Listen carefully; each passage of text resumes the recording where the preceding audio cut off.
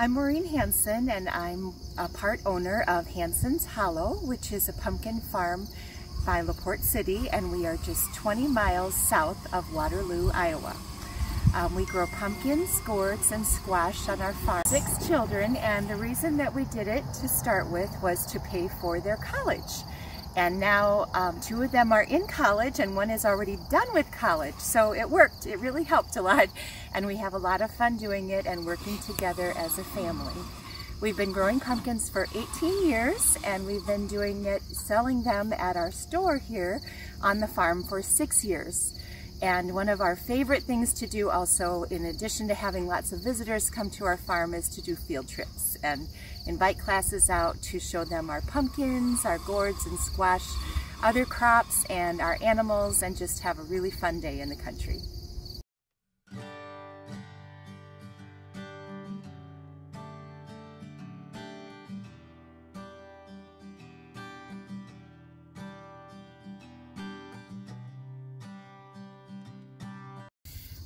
So we grow pumpkins, gourds, and squash here at Hansen's Hollow, and they're all in the same family, but there's some differences between them.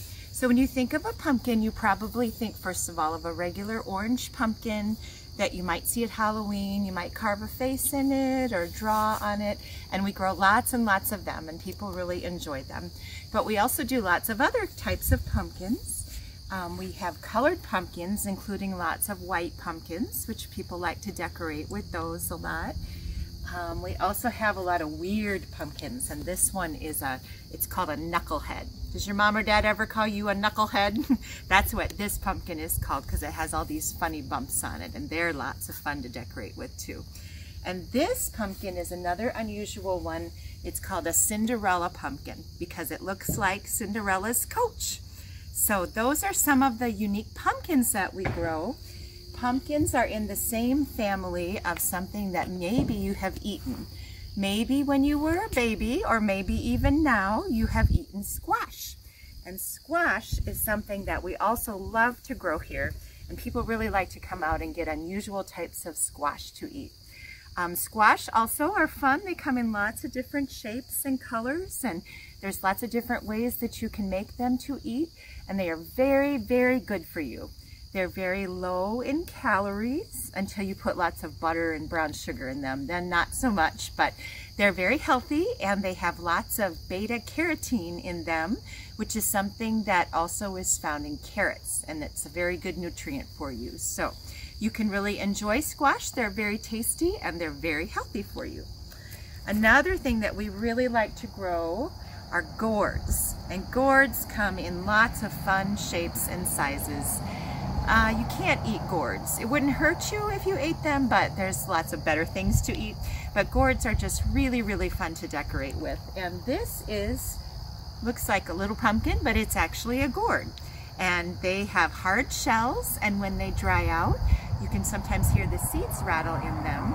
So in ancient cultures, people used gourds for musical instruments and eating utensils, and they even used really big gourds for boats.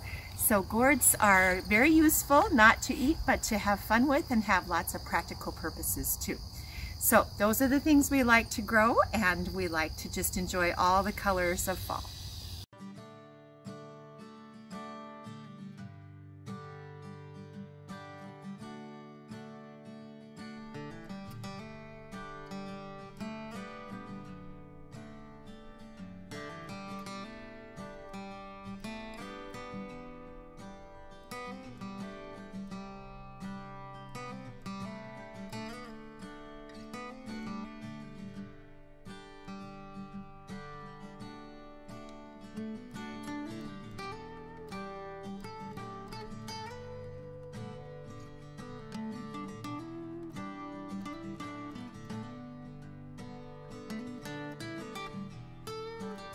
So it's really fun to go shopping here at Hansen's Hollow. It's fun to pick out lots of varieties of different things, and then we sell them. We sell our crops a little differently than corn and soybeans are sold, They usually are sold in big batches to like a co-op, and then they sell them again to a food processor.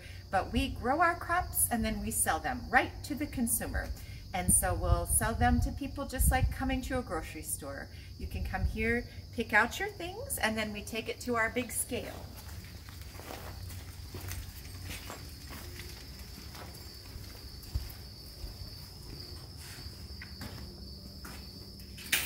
And then we weigh everything on our scale, and we write it down and total it up. And we have to be kind of good at math. We have to pay attention to the numbers and get the right total for the customer.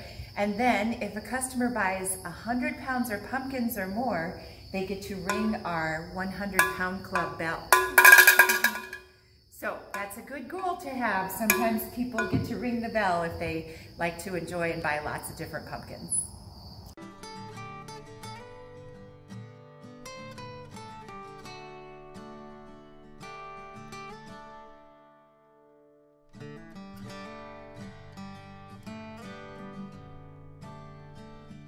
So this is where we sell our squash, and we like to sort them by different varieties because people like different types of squash.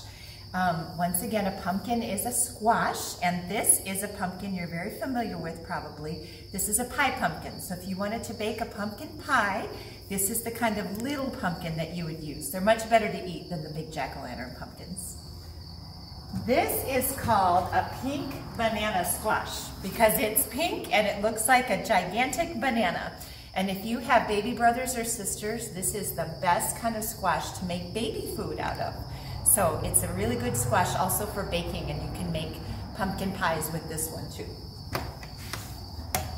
This is a totally different kind of squash. This is called a spaghetti squash, and the inside of it, when it's cooked, it strings out just like spaghetti. So it's a very fun kind of squash to cook and to eat, and it's very, very low in calories and very healthy for you.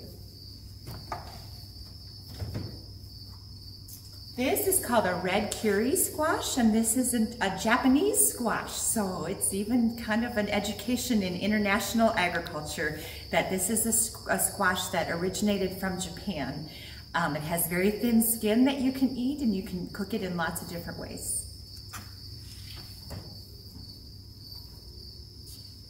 This is called a buttercup squash, and lots of grandmas and grandpas really like this kind of squash. It's a really old variety, and on the inside it's orange like a squash, but it's kind of dry and crumbly like a baked potato. So it's a different type of squash on the inside, and it has very good flavor.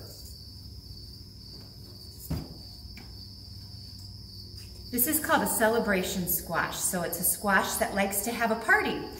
The inside is actually a type of acorn squash, which I'll show you in a minute. But lots of people like them because you can eat them, but until you use them, you can leave them on your counter and decorate with them.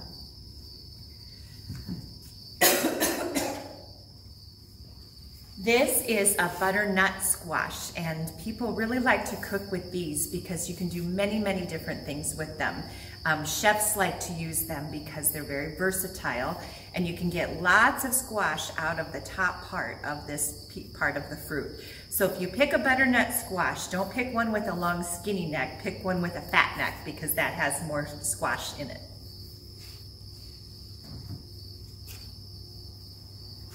This is called a delicata squash, and it has that name because it has very delicate, thin skin.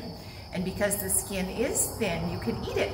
So you can cook it like a baked potato and just eat the whole thing. You can cut it up and stir fry it. You can roast it in the oven, and it tastes like sweet potatoes. So sometimes people also call it a sweet potato squash. Also, because it has thin skin, it doesn't store as long through the winter as some of these other squashes. So it's kind of like sweet corn. We only have it for a little bit of the year, and we have to enjoy it while we have it. This is called an acorn squash, and it's called an acorn squash because it's shaped like a gigantic acorn. And people like to cut these in half and stuff them. Lots of people bake them in the oven with butter and brown sugar on the inside, and there's lots of other things you can do with them too, but they're just kind of the perfect size and have the perfect shape for stuffing other things in them, like apples, sausage, onions, cabbage, lots of other good things that are good for you and that taste really good with the squash.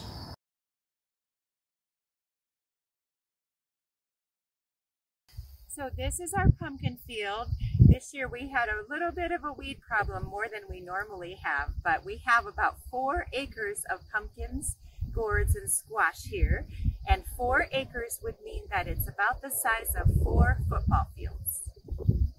Well, these are the pumpkin vines out in the field, and pumpkins do not grow in the wild on their own. They are a cultivated crop, which means that farmers plant them intentionally to grow them. So once in a while, a wild pumpkin or a gourd vine might come up because someone left a pumpkin or a gourd and then it came up, but that's essentially because it was planted there too, kind of accidentally. But they don't just grow, farmers plant them, and then the vines grow very long through the summer. They can grow up to even 20 feet long. They just vine around and get longer and longer, and they get little flowers on them, which there's an example.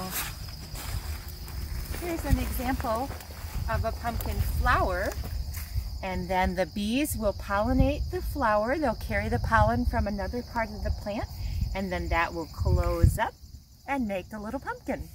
And we spend lots of time picking. And you can see here that there can sometimes be many pumpkins on one vine. So this is a pumpkin that's nice and orange and ready to pick.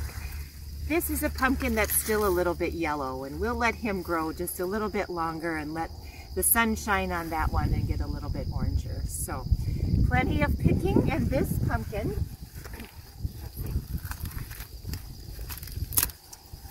this pumpkin is called a school time pumpkin because it was bred to be a pumpkin for field trips for kids like you guys, because it has a nice long handle that you can carry it, and it's not too heavy. So every kid could carry a pumpkin like this on a field trip.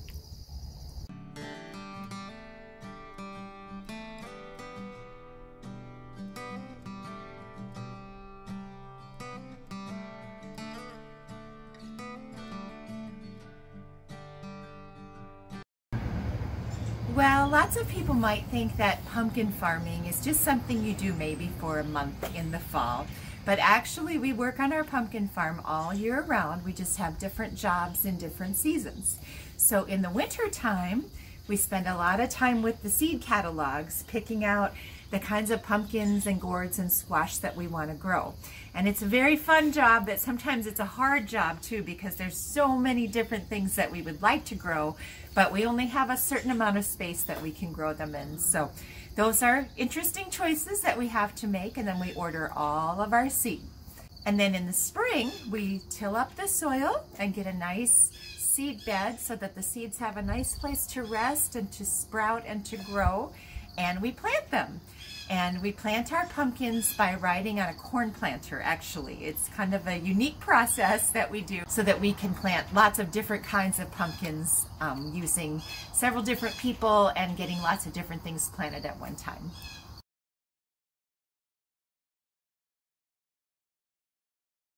In the summertime is when our pumpkins are growing, and we have to spend lots of time weeding them. Because if the weeds grow too tall, like they kind of did this year, the pumpkins don't have room to get sunlight and rain and moisture, and so then they don't grow as well. So it's important to keep the weeds out of there, and that's probably the job that my kids like the least. And then finally in the fall, we start pretty much when school starts, getting our farm ready. And usually we have some things that we have to clean up around the farm, we have to fix some things, and then we get our display things out so that we can put our store together and get everything ready to display the pumpkins, and also our petting zoo, so we get a place ready for the animals. And then finally we start picking. So then we go to the field and we see what Mother Nature did and what's there for us to pick. And that's actually a really, really fun time.